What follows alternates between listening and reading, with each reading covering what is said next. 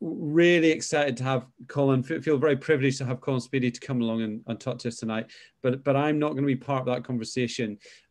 As you're chatting, as the chat's going on, if you've got any questions that come up about anything that Colin has been talking about, please use the Q&A button on the bottom of the screen.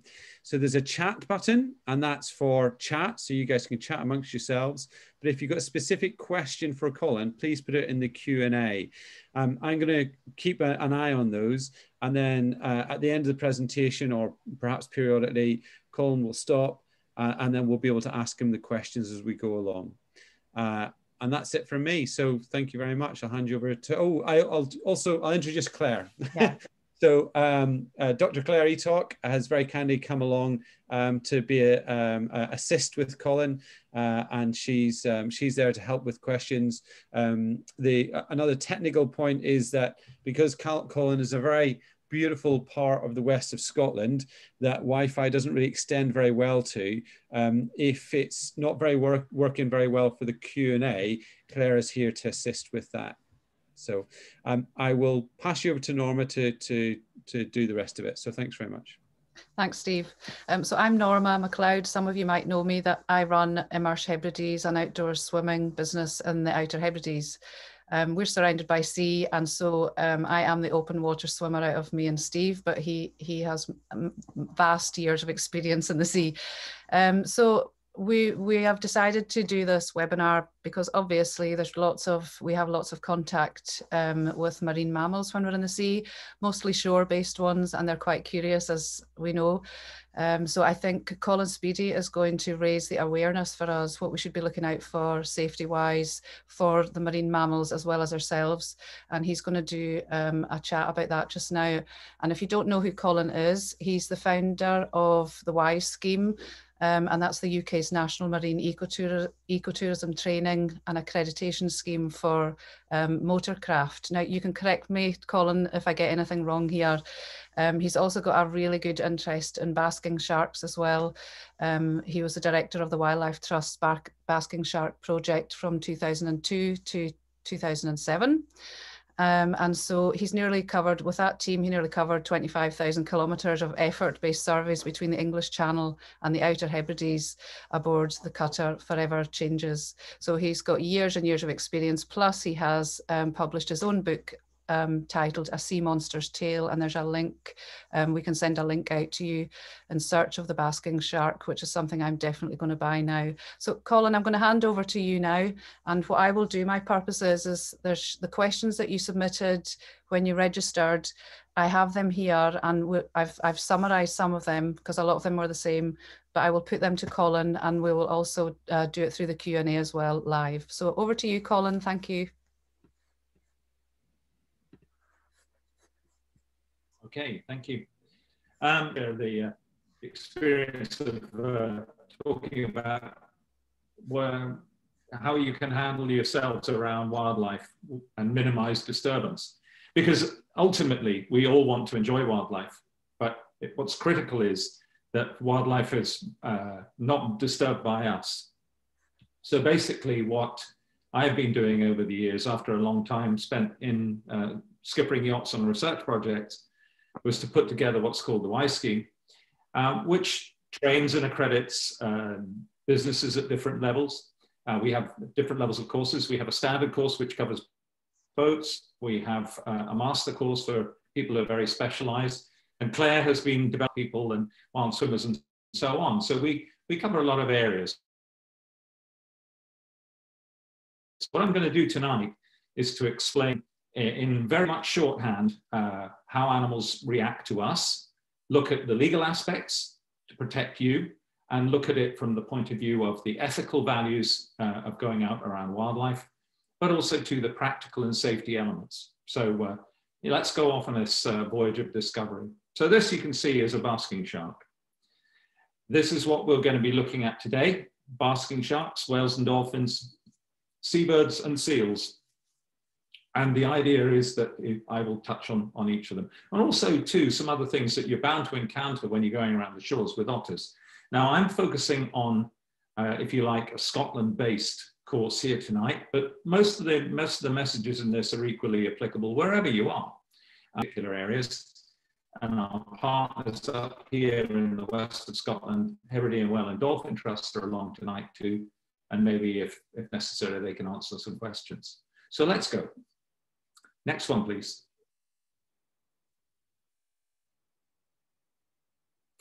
Okay, this is a basking shark. Now, this is the second largest fish in the world. They could potentially reach as much as 12 meters. Biggest normally you'll see in British waters are around 10. But these are a colossal creature, and they're part and parcel of our native fauna. Indeed, Scotland has just created the first marine protected area for the basking shark, and that is the first. But they're a highly protected species, very unique to the UK. It's probably the best place in the world to actually come and see a basking shark at the surface. They're not always very visible. As you can see from this clip, what you may see from a distance is the fin. And this shark is feeding. They are a ram filter feeder, feeding only on plankton. This one's swimming along, filtering out plankton with its gill rakers. And they're fairly slow swimming, and they're very docile, but of course they're very big and they're very powerful. So there are elements to be careful around that. Next slide, please.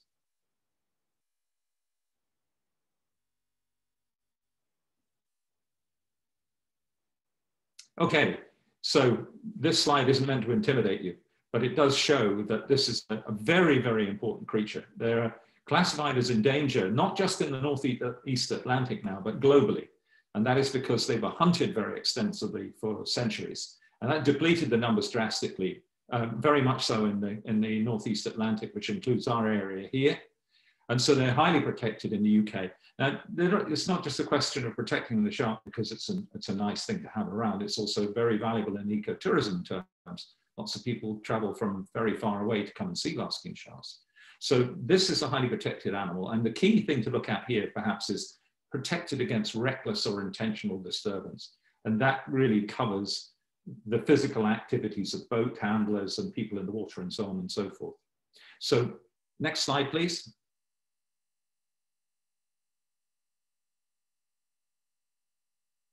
Now, where do you find them?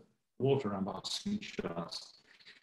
If you imagine that basking sharks like shallow and very tidal water, that's where you're likely to find them. Now, this lighthouse you can see in the background is an amazing place called the Hebrides, which is partway between the Isle of Rum and Barra. And it's one of the best places in the world for seeing basking sharks. Nobody ever goes there.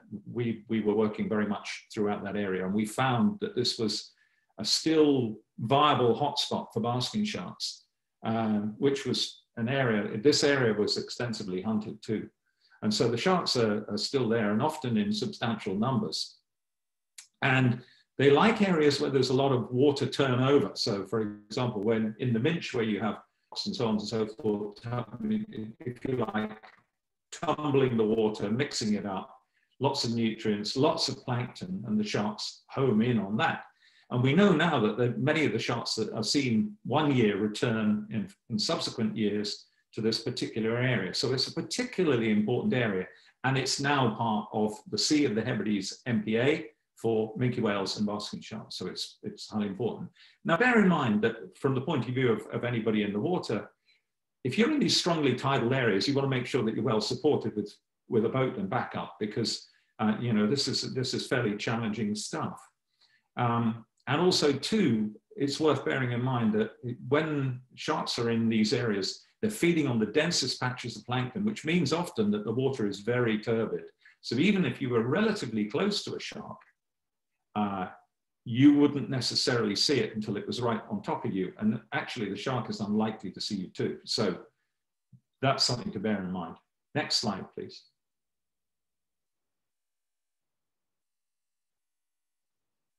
So sharks in these areas go through some amazing behavior. It's fantastic to watch. This is what we call courtship behavior. Many of the people who said they saw plesiosaurs like the Loch Ness Monster must have been looking at courting basking sharks.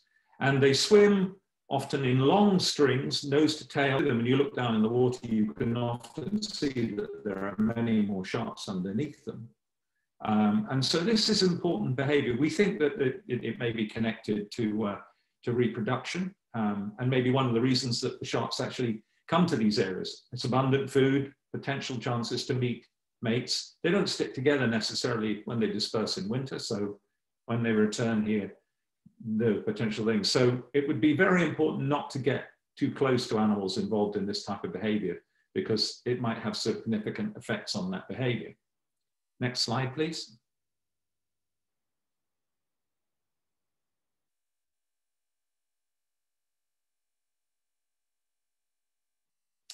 Now, unbelievably, basking sharks also breach. This was taken again out at the high skier. That's the massif of rum in the background there. And it's an incredible thing. These animals can weigh up to 7 tons in weight, and they come out of the water like a very unstable Polaris missile. And they have absolutely no idea that you're there. I've had one breach right beside the boat and put water all over the deck, and we had no idea that there were even sharks around us. They are not the brightest or sharpest knives in the drawer. They have a brain the size of a walnut, and they're very, very limited in their understanding of other boats and people and other sharks even being around them. So, you know, if you see a shark breach, you have to move out of the way.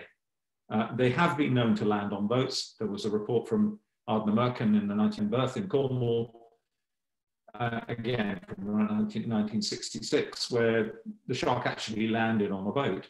And it's actually the only recorded fatality that I know of from sharks in the UK occurred in the Firth of Clyde in 1937, when a small boat that was watching sharks off Carradale was tipped over by a shark breaching, and it hit the boat on the way up, tipped a load of people in the water, and a couple of adults and several children died. So it's that there is a significant risk being around these animals. They are huge, and they are potentially risky. Next slide, please. And they are not easy to disturb, but they don't give you any warning when they are getting disturbed. We were a good distance away from this particular shark when we filmed it, and it suddenly started lashing out with its tail and dived. And sometimes that means that the shark is actually going to breach shortly afterwards. But in this instance, it wasn't. We were certainly there to actually do this work. And the shark suddenly spooked. Something to do with our presence must have caused that. But you've got to imagine that an animal that can launch itself, 7 tons of itself out of the water, you know, has got some immense power, and it doesn't pay to be anywhere near the tail of a basking shark, because it would incapacitate you or injure you. Next slide, please.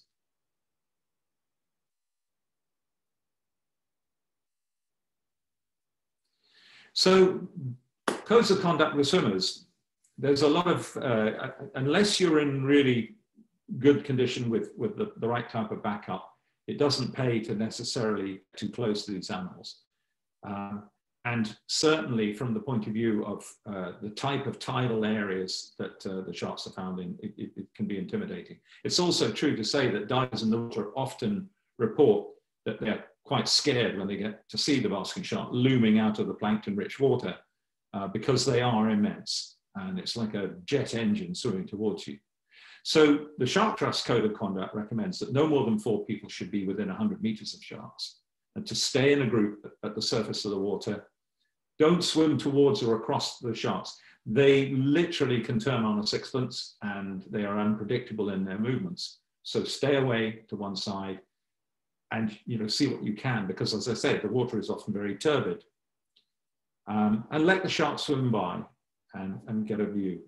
Don't touch basking sharks at all. They have what are called denticles on their skin, which are incredibly abrasive, and will certainly take the skin off your hand. And then again, ultimately, if you're that close to the shark, you have to beware of the tail, because if one gets spooked by you and takes a swipe, then you're in deep trouble. Next slide, please. Now, while I stop here, has anybody got any questions? Yeah, Colin, there's a couple come in. Somebody's asked a question, do basking sharks travel and live in groups? No, not necessarily. It looks like when they leave the Hebrides, let's say, the majority of them head off into deeper water west of the outer Hebrides and head out towards the continental shelf. And they make exploratory dives down to as much as 1,300 meters or more, foraging for plankton in deep water. And a lot of them spend time on the shelf edge. Some of them disappear off down to the south and end up off Portugal and Morocco. Wow. Others tend to hang around the Hebrides. The satellite tracking program that was carried out by the University of Exeter answered 1,000 questions. That doesn't mean we know it all. Every time you answer one question, 3 more pop up. But yeah, it's safe to say, by and large, from what we understand, these are, to some degree, our sharks. And west of Ireland is another great place, Isle of Man. But the British Isles are the place to see basking sharks. Okay, thank you for that. And can they swim in shallow water? There's a question there, how shallow or depth of water do you find basking sharks? And I think that's probably for the swimmers if they're within depth. Yeah, they'll swim. I've seen them swim in and literally realize that they were about to land on the beach. Wow. I was up at Harlyn Bay, which Steve will know very well, on the north coast of Cornwall one day filming them, and there were about 30 had come into the bay, and literally they were coming in and I could see their pectoral fins skidding the bottom. I could see the marks. Wow. They often spook badly when they get into shallow water. They suddenly wake up and think, I shouldn't be here. Yeah. And I know a friend of mine saw one come right into the main channel at the entrance of Parseg, and it touched the bottom and then side breached out to get out of the way. My goodness. So they can come into very shallow water. If the plankton drifts to some sheltered bay, they may well go into. Wow. That's really interesting and good for swimmers to know that, you know, and obviously the power of a basking shark's tail, if they do come in, then, you know, it's just basically get out of the way. It would be lovely to swim with them, but I think the safety advice would be just to get out of the way. Do they appear on the North Sea coast at all? Yeah, this year for the first time in a long time, they've been seeing them. And it's been rather strange in a way that we haven't heard of them appearing in the North Sea so much, because they certainly used to be there, down off the coast of Banff and Aberdeen, on a lot of the same plankton that herring do. So, you know, the surprise has maybe been that they haven't. But numbers in the Northeast Atlantic were drastically depleted, and that may have something to do with their lack of appearance. But we are hopeful that numbers are recovering to some degree. And, you know, there's certainly Scotland has had some fantastic years. Since 2003, the numbers have been pretty strong, if not always remarkable. That's good to hear. And one last question on this topic before you move on. Is there a time of year that you're likely to see them? And this one's specifically for Cornwall from Elizabeth. Yeah, Cornwall's early.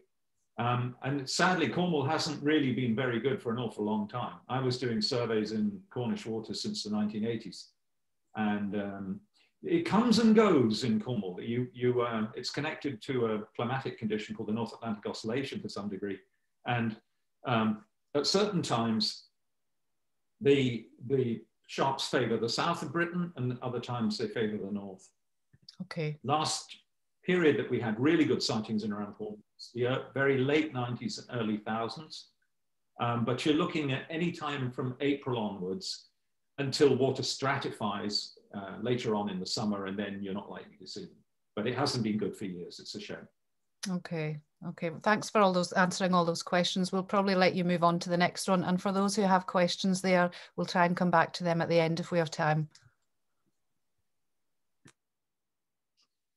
So this is a harbour porpoise. What are the cetaceans, the whales and dolphins, that you are most likely to see close to shore?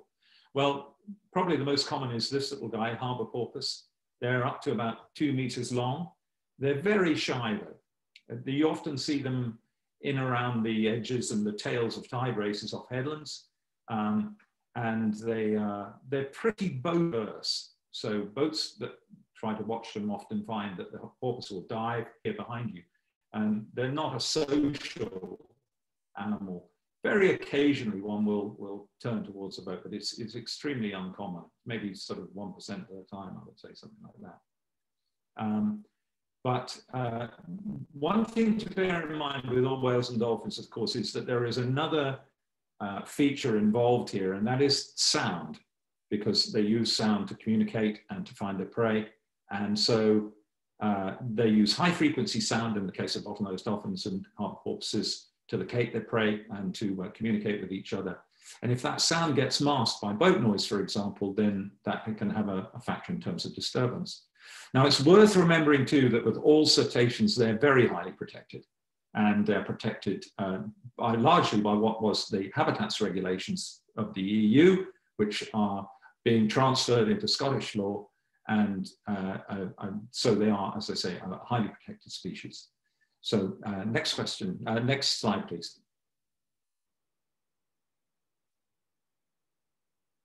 Species. Obviously, with Brexit, we are seeing alterations in the law, but effectively, by and large, I don't think there's going to be much change in the actual values themselves. And as I say, in Scotland, they're transferring the Habitats Directive across pretty much intact to ensure that there is continuity and the animals are well protected. And in Scotland too, you have the Nature Conservation Act, and then there is the very useful Scottish Marine Wildlife Watching Code, which is a great example of a useful practical code for all of yourselves who are out there. And I'd love to see that transferred out into the other devolved nations, England and Northern Ireland and Wales as well, because it is a very, very effective code and it's well thought through. And the Nature Conservation Act, again, we come back to this concept of reckless or intentional disturbance. Next slide, please.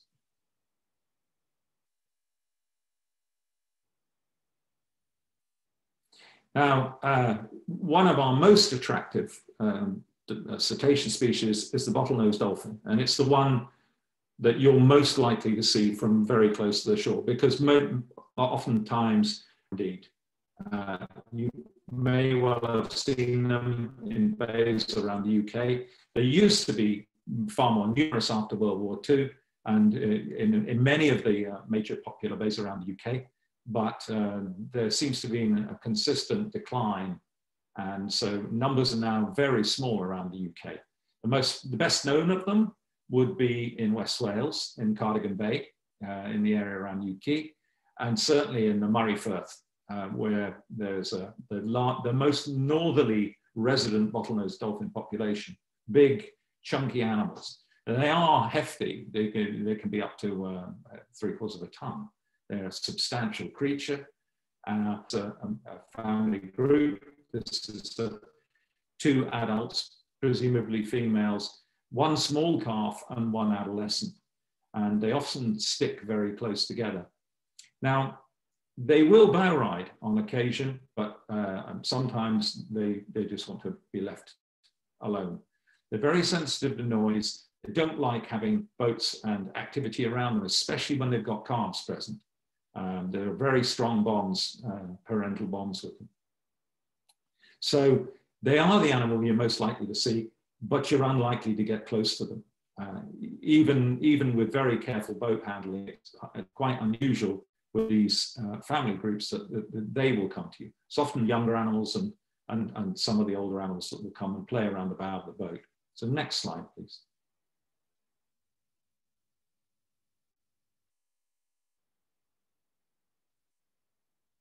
Now this is bow riding, and there's an interesting aspect to talking about bow riding, and that is that who is playing with who?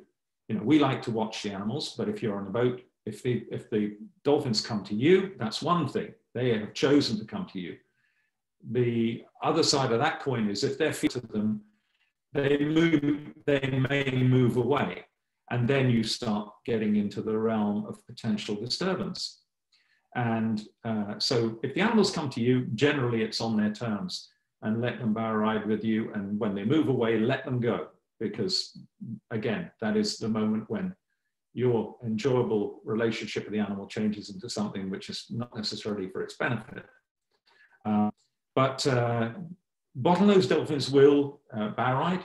If you're in a boat, the most important thing is to maintain your course and speed. Don't make sudden changes. Don't go too fast.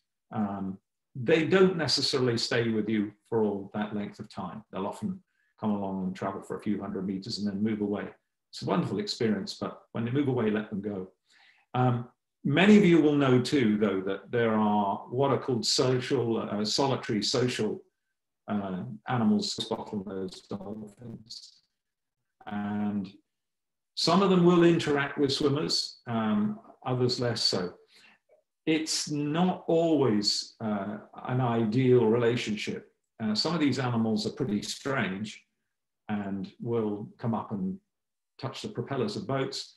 Others are quite aggressive. They tend to form a pecking order with the people who they have swum with in particular areas. When an animal takes up residence, as we had in Cornwall, we had an animal called Donald in one place and Beaky in another. And he had his favorites who went in the water with him, and other people went in the water with him, and he was pretty aggressive. And the one Freddie that was off Amble in Humberside really was quite aggressive and one of the only sexual assaults on humans involved with a dolphin. So their behavior is very strange at times, and it's best to be very careful around them. Because animals like the one in Fungi in Dingle were relatively friendly does not mean they all are. So and the other thing too, people in the water interacting with some of these animals, it's very difficult to tell what's happening, and oftentimes it can lead to reports of disturbance of the animals. And there have been several cases of that around the UK at different levels, one involving speedboats, another one involving two guys who went in the water to swim with a bottlenose dolphin. So as I say, what you see on the poster and what you read in the chat room aren't always so. Animals don't necessarily always welcome our presence. Okay, next please. And this is what disturbance unfortunately looks like.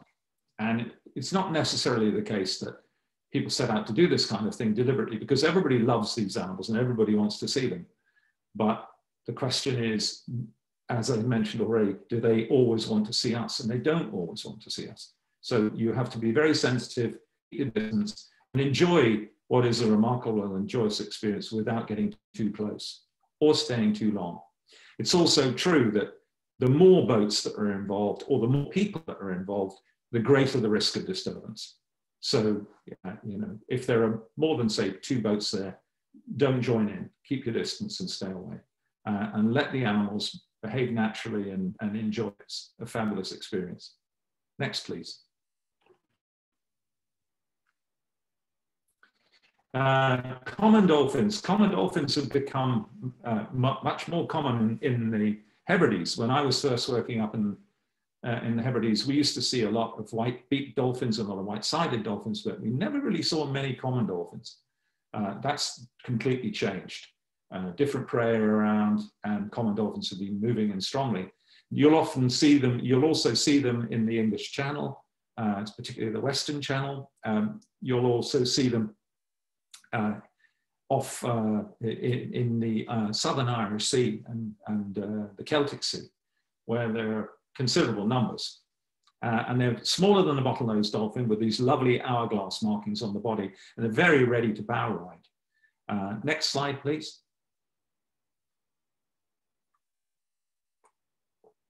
And much more playful. This is a very young common dolphin calf that couldn't wait to chase and catch up with our boat, and was lucky enough to get this picture. So dolphins are not all the same. They have different habitats, they have different preferences, and they need to be treated with that kind of respect. And if you don't know what the animals are that you're looking at, keep your distance and watch that way, because you really don't know what's what. Next slide, please.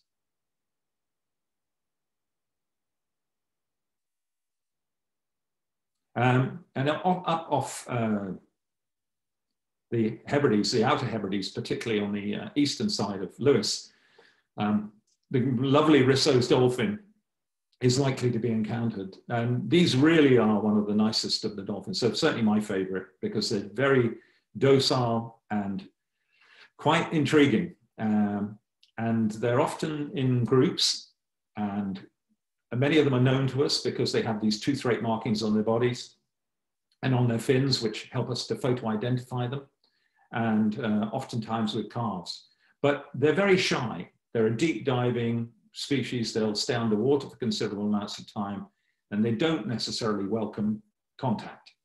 And the more likely you are to get a good look at them, because oftentimes if they work up enough nerve, they'll come and take a peek at the boat, for example. But certainly they can be seen from the shore. They do come fairly close in, and they're a lovely feature of our waters. Next slide, please. And of course, now we have plenty of whales around as well. This is out off Skye, and this was a juvenile minke whale that came to bow ride with us and followed us for a couple of hours. Now, the minke whale is the smallest of the baleen whales. It's the smallest of the blue whale family, and they're pretty much widespread around the UK now. When I was first working in the English Channel, we never saw them, but now they're seen very regularly. And numbers in Scotland seem to be increasing elsewhere, certainly through the Irish Sea and in the western approaches. And also too, in more recent years, in the last 20 years or so, the number of humpback sightings and indeed whale sightings has increased dramatically, especially around the North Ear and Shetland, for example, but certainly off Southwest Ireland, where now fin whales and humpbacks are a regular occurrence. But they're appearing everywhere, and it was no joke that we were talking about the humpback in Cornwall that's been around for the last few weeks. So they're there, and there's good news as well as bad about populations, and they seem to be moving into our waters regularly. Next slide, please.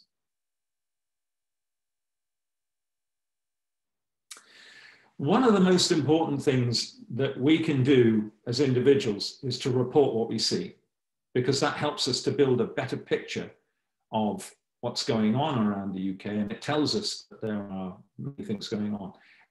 Many of you will have taken part in the Great Sea Watch Foundation National Whale and Dolphin Watch, or Orca Watch, and this is a week when recordings are made from all around the UK, which gives a really good pattern of what is being seen. But even if you're just out casually and you see something on the shore, do report it. And so simple data, where you were, the site you were, what they were, even better. Get pictures. You know, even modern day phone cameras are pretty good for getting something which is pretty usable. And report it to people like Hebrides and Whale Trust, who are conducting regular surveys and really are the authoritative people within the West of Scotland. As I say, the Sea Watch Foundation around the Cape are covering lots and lots of information and building it up to create policy that will protect animals for the future. One of the great developments in recent has been that of the app, so that helps you to record what you see, and it adds a whole dimension to what you do. And as I say, in the west of Scotland here, the Whale Track app is a wonderful thing. Contact HWDT to find out more. And certainly around the rest of the UK, equally contact Sea Watch Foundation, who have a similar device which covers the larger area. So you can become part of that recording project and become part of the solution. It's a good thing. Any questions? Thanks for that, Colin. I think it's really important, you know, as swimmers, when we enter the water, often we're just thinking about our swim. And we take plenty of pictures as well. So if we do see something, you know, it's unusual for us to capture something decent, but to know where to send our pictures to rather than just Facebook and social media. And I would definitely be encouraging that on my own groups. So thank you for sharing all of that information. We've got a lot of different questions which Claire has been very kindly answering. Just seeing if there's anything. How common is it to see orcas around Scotland? I don't know if moving on. The best place to see them regularly, I suspect, is Shetland, where they seem to be getting lots of regular sightings. There is a west coast of Scotland pod, and indeed, the first time I ever saw an orca was up north of Skye on a lousy day, and it just made the sun come out. And there is an elderly bull called John Coe, and in 1992 he was already a piece around. But there's really a lot of concern about the future for the west coast of Scotland group, because they don't seem to be reproducing, probably because of high levels of pollutants in their bodies. These apex predators like orcas tend to suffer very badly from bioaccumulation of toxins from the food that they eat, something that we ought to take note of too. Unfortunately, that can affect their reproductive capacity. And I think I'm right in saying that there hasn't been a calf reported born to this group for 30 years or more. Oh my goodness. And one of the females was recently stranded and was found to be basically toxic waste. So, I mean, there are serious concerns about things that we don't even consider. We don't see pollutants like that, but that's their effect. My goodness. But they are amazing, and certainly one of the great in the wild. Yeah, I agree. I mean, I've never seen one. Next one. You imagine that you see them when you're swimming, because these are the biggest mammals. And I do remember a story in Shetland, and this was one of the questions. Sorry? No, go ahead.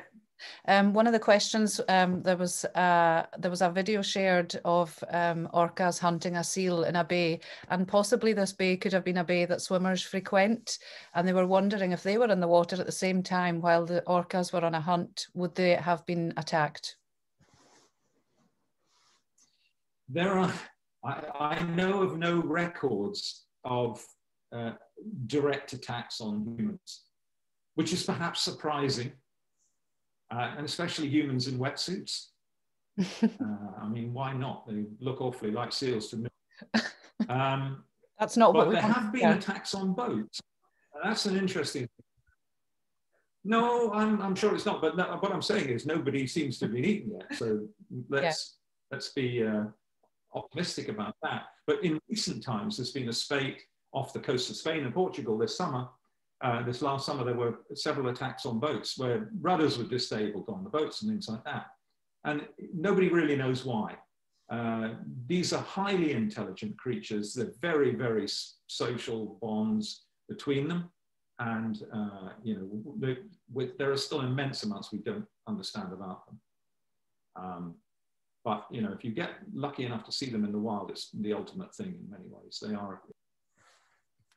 Yeah, there's one other question before you move on as well. Apart from tail agitation, what are the signs to look for of anxiety or aggression in a mammal?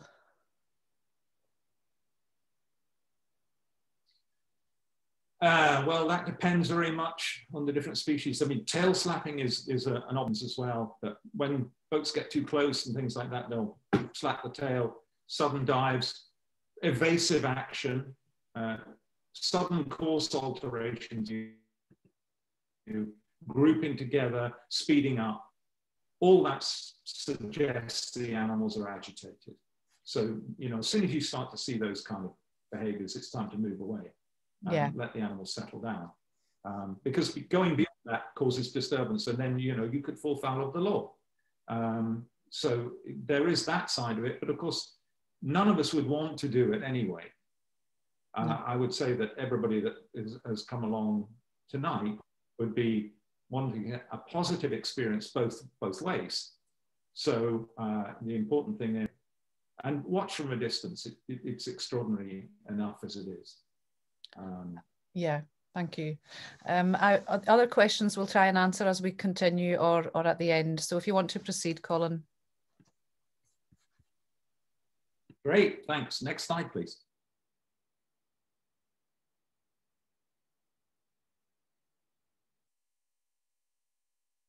Okay, so we're on to seals. Now, for you guys as wild swimmers, the big impact is potentially an interface between the sea and the land.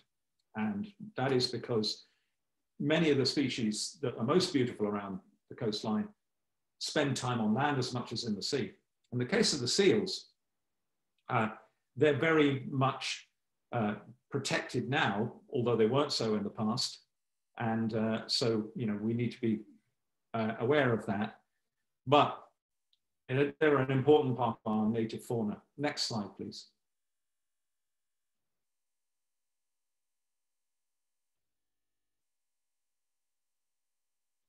So we have two types of seals in the UK. The grey seal, and Britain is the epicenter of grey seals. Something like 40% of the world's population in the UK, 95% of the EU population in the UK, and they are a substantial creature. This is a big bull here, hauled out on a rock at low water, and they can be 300 kilos. It's a big, hefty animal. Next slide, please.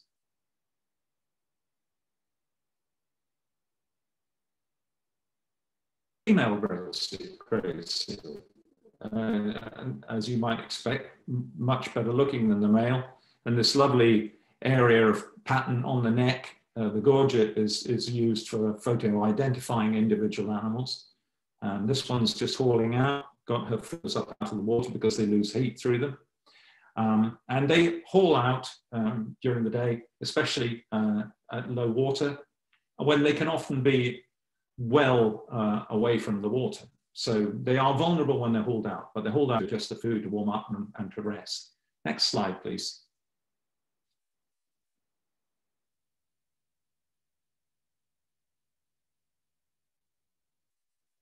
And this is a common or harbour seal.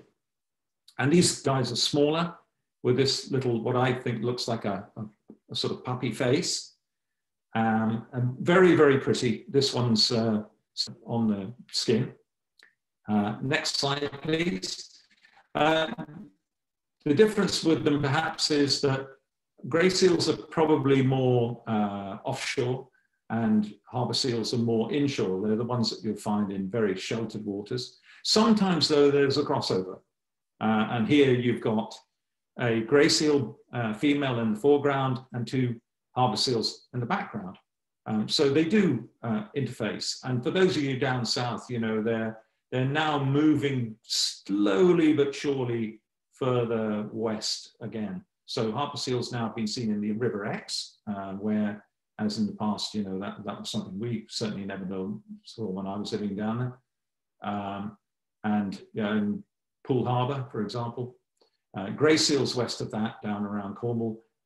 Big population in Pembrokeshire. In Scotland, you're looking at the Cheshire Isles, you're looking at the Monmouths, you're looking at North Rona. So there are some real important horn-out sites in the Isle of May as well. So, you know, very important habitat for seals around the UK. Next slide, please.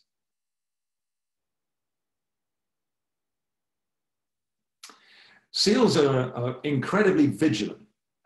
Sometimes, as you can see here, they haul out on beaches, and there'll be seals piled up on each other sleeping, but there'll always be one or two on the lookout. And they have incredible senses. They will pick people up from very long distances. They, you know, bright colors, noise, many of these things, and smell. They smell very, very well indeed. So they can pick up on people being around. And although you'll see trip boats that go out regularly to habituated to carefully handle boats, and therefore they are less likely to be disturbed. But you turn up on your kayak and they spook. So why is that? Next slide, please.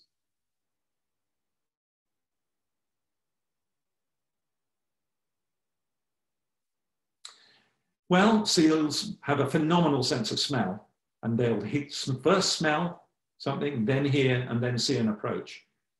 So wind direction, so a wind blowing onshore from a boat traveling offshore, or people on a cliff with the wind blowing down into a sealed haul-out site, will be picked up. And bright clothing on boats, oftentimes sensible operators tell people on the boat to keep quiet, stay down low in the boat, and if they've got really bright clothing on, maybe take it off or turn it inside out, because it causes less disturbance.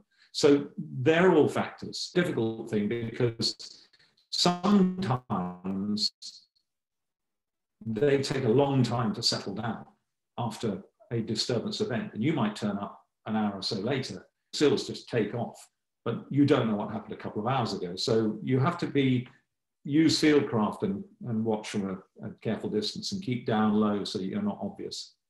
So disturbance will be increased if there are big groups of people downwind where it's quiet, and so any sound will travel and carry. And I saw some video film this last year of a rigid inflatable boat traveling offshore at sensible speed, and some seals ashore were absolutely panicked by it, and they must have been 600 meters away. It was extraordinary. There was just a light onshore wind, and the noise came in, and it disturbed them.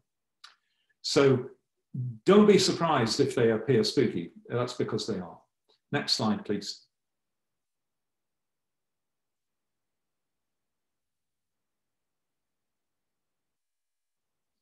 So there are vulnerable seal growths. Now, as I mentioned earlier, when seals haul out, they often haul out as the tide is falling. And when the tide falls completely, especially in places like Bristol Channel, for example, or even up here where tidal ranges can be really big, animals hauled out ashore are very vulnerable. If they're on beaches, if they get stampeded, they may have to travel across rocks for considerable distances, suffering injuries. Pregnant females are very much at risk here for obvious reasons. Pounding over rocks, launching themselves off high water rocks is especially if they get separated. Then if they get separated from their pups, this is why a lot of pups have to be rescued, but also too, it does have an effect on the viability of pups and their ability to survive. And juveniles, surprisingly, because they're still pretty basic and not terribly good at learning their way of looking after themselves until they've got a few years on, and they're not carrying the fat reserves that they need to see them through lean times. So disturbance of those animals can be a serious problem. So there are a number of things to think about here. One is, if you think in terms of the seasons, in the Hebrides, for example, I think the pupping season is pretty late, it's sort of September onwards, but you'll have pregnant females before that. So be very careful to pick, if you're near known haul-out sites, and it's worth finding out where haul-out sites are, and at those times of year, just avoid them, because that then will let the animals get through their natural cycle with as little disturbance as possible. Certainly be very, very careful in bays and places where there are seals hauled out, particularly can suffer injuries. So pick high water. Don't pick the dodgy times of the year where the seals could be affected, and enjoy them when you see them. Next slide, please. So what does disturbance look like? This is a very simple example of it, and it shows roughly what we call. Now, this is a small group of harbour seals in Loch Scavaig on Skye, and they're hauled out on the rocks here, as you can see. And they're just looking around. You can see there's a young one at the back there, fast asleep. Others are just dozing, but two of them have started to look at something, and that something is us. So they are looking out and they're wondering, what's going on? Is this a threat? Is it going to cause any disturbance? Now, trip boats go in and out of Loch Scavaig all the time, right the way past this haul out, and never bother the animals, because they're well handled, they keep quiet, and the seals have got used to those boats, they recognize them. They don't recognize anyone else. So when you're new, when you're on a paddleboard, when you're in a kayak particularly, or potentially. Next slide, please.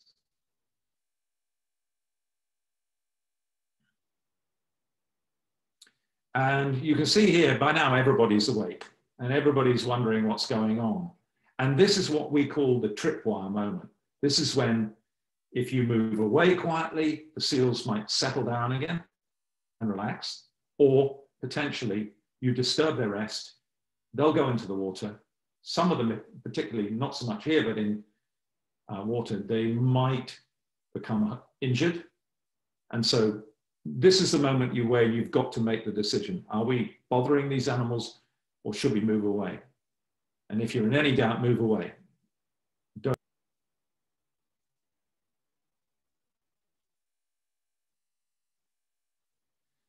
And then this is what happens when they start going. And this isn't even a bad event, by the way. This is relatively benign.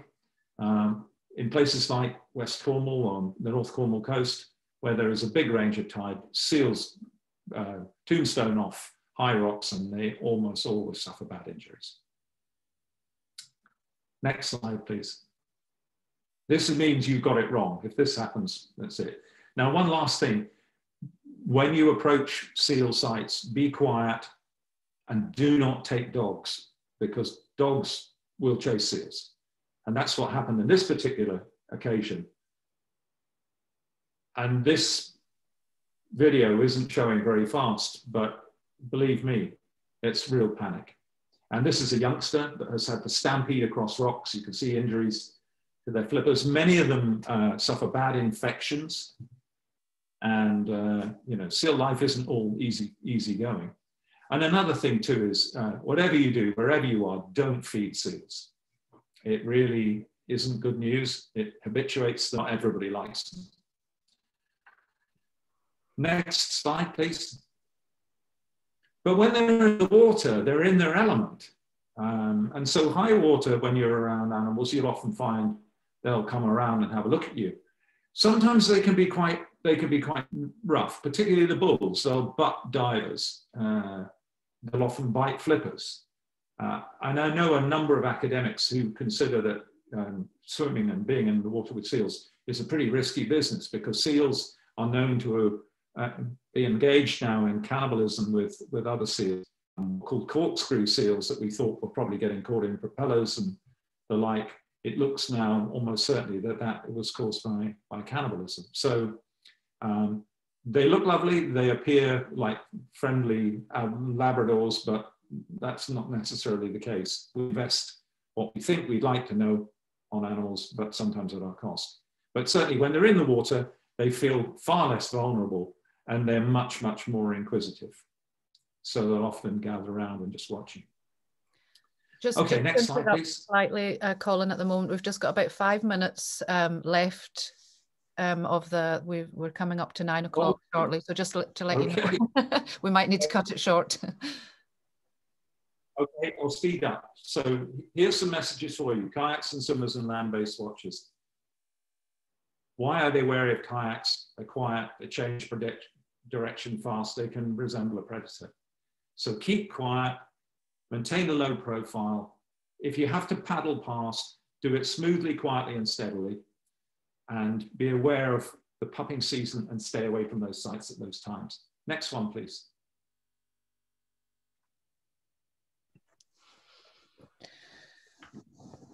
So birds are highly protected. Next slide, please. You need to be careful around birds, not just in terms of injury to the birds, but often their nest sites as well. Birds like guillemots, if they're disturbed off their ledges, often that will leave a chick or eggs vulnerable to predators like hooded crows, like ravens, black-backed gulls, skewers. Next slide, please.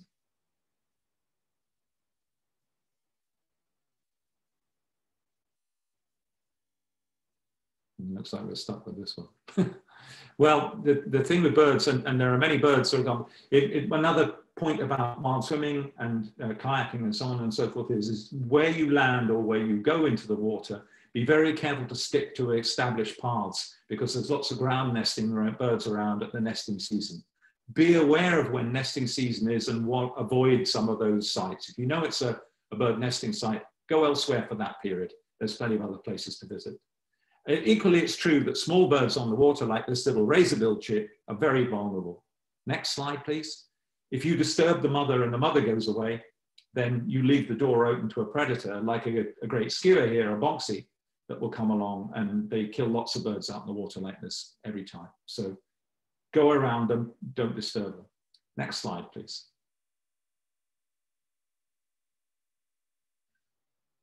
So these are the simple, close to the birds at any time, or stay too long, and be respectful of the birds on the water.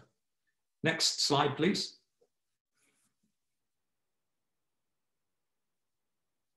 In some of the areas around the UK now, we have reintroduced fantastic, magnificent birds like this white-tailed eagle.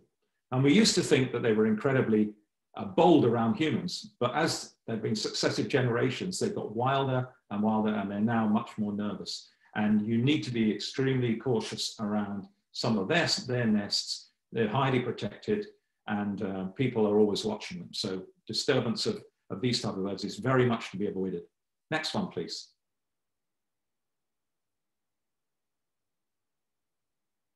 Otters are recovering well around the UK. And the worry with them is that they're fine in the water. They're not really bothered by it, but they don't like having the route to their holt. Be aware that they will not like it if you get between them and their holt when they're ashore. They're pretty bold. They're much less nervous than you might imagine. I watch one down on the shore here all the time, and he's really not that bothered by people. Next slide, please.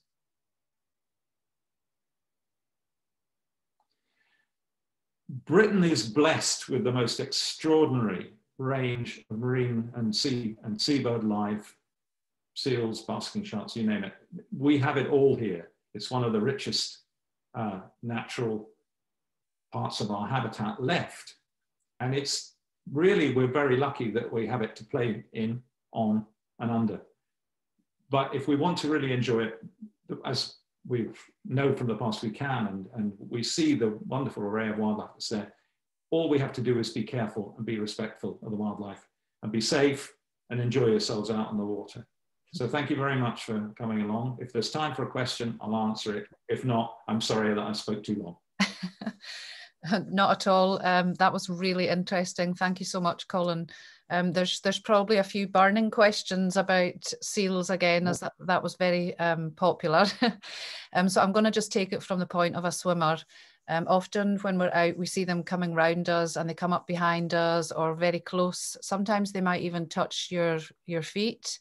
And we've got an occasion, we've got an instance of a swimmer where a seal followed her all the way out. She was trying to get out of the water, and it followed her all the way out and actually sort of grabbed the back of her legs.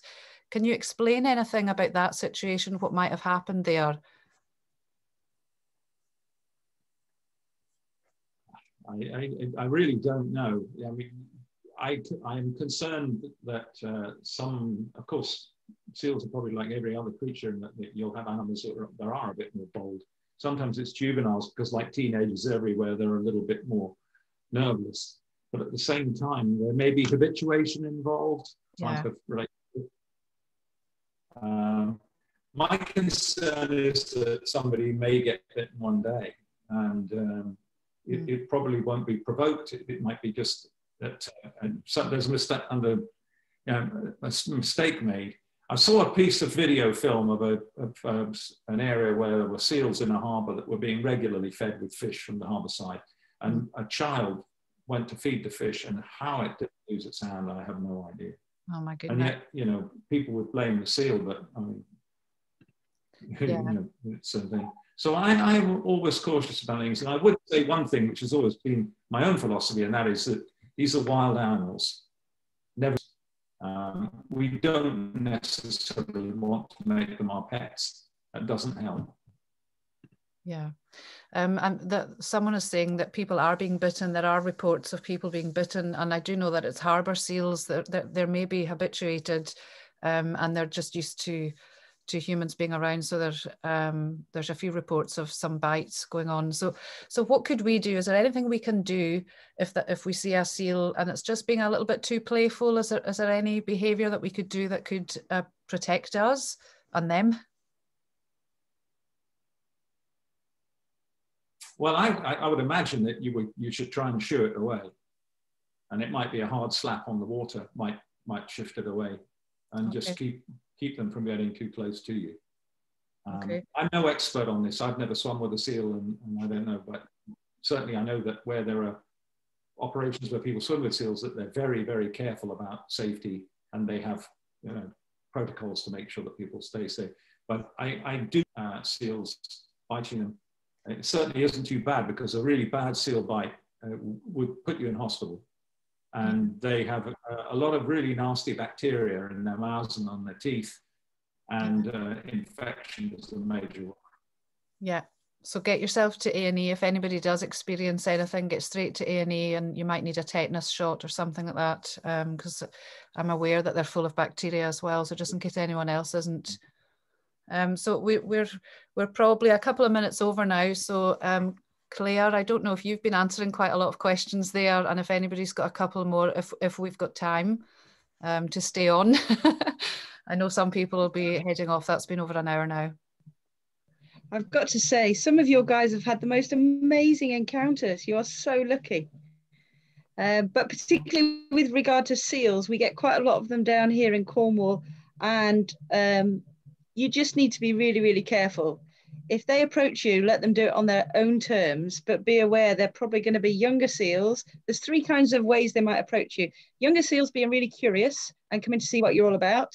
Bull seals who are thinking that you are in their territory, in which case move away. And female seals who are new mums, who are going to be worried about you being in the vicinity of their pups. When their pups are young, both harbour and grey, they're often still on the beaches. So really be careful about and avoid those areas if you can. That'd be great. Thanks, Claire. I think that's a summary of what people are looking for seals. But all the information this evening has been amazing, and it's really going to open our eyes to protecting the environment, which we love. We really love the sea. And we are becoming more and more aware of marine mammals and what our responsibilities are. So we will definitely be sharing this presentation with more wild swimmers, just so that there's more awareness about what we can do to protect things. So I think maybe a take-home message, and you'll probably hopefully agree with this, is basically just keep your distance, respect. If anything approaches you, you know, don't do anything sudden, don't touch. Because a lot of people think that marine mammals, you know, it's amazing to see them and they want to touch them and get close. Would you advise us just avoid that, just let them do what they're doing? And yeah, that's what we thought. Yeah, because it does, you know, we're curious too. So just to reiterate that, that's great. Steve, have you got anything to add this evening? No, just to say that was amazing, Colin and Claire. Thank you very much. Really, really interesting, really informative. I feel much more prepared in and around the water. So that was really, really good. Thank you very much. Yeah, I agree. I'm just seeing. Thanks so much for inviting me, and stay safe, you all. Thank you so much, Colin. I'm going to be looking out for your book now. Oh, and there was another question came in, seeing as if you're okay just for a second. It was about your WiSe scheme, the courses for boat handlers. And so someone was asking, are you thinking, could you maybe possibly do one for kayakers, paddleboarders? Because paddleboarding is really, really popular and it's increasing. We have been working on a new course, and this is being developed by Claire and another great friend, Miles Farnbank, based up here in Scotland, both of whom know more about the subject than I ever would. And they have been developing what we call the adventure course, and that is for people who are involved in exactly the type of activities that you're involved in, and kayaks, paddleboards, climbers, wild swimmers, you name it. It's specifically aimed at the people. And then we have the boat-based course, which is called the standard course, which is being run by Hebrides Whale and Dolphin Trust. And there will be online versions of the courses and active versions of the courses. And yeah, absolutely. We certainly would welcome anybody to come and attend our courses. That sounds really good. I'm interested in that myself. So we'll be sharing that when we know more about this. So just a reminder to everybody, if you do have any sightings of any mammals, you can report them is it just in Scotland to the Hebridean Whale and Dolphin Trust. We'll send some links out in our emails after this. And we thank you very much for everybody attending. We'll probably have to close it down now and let people get off. We're really grateful for both of you attending tonight, and Colin for your presentation. It was brilliant. Thank you so much. Thank you, guys. Thank you very much. Thanks, guys. Thank you. Take care.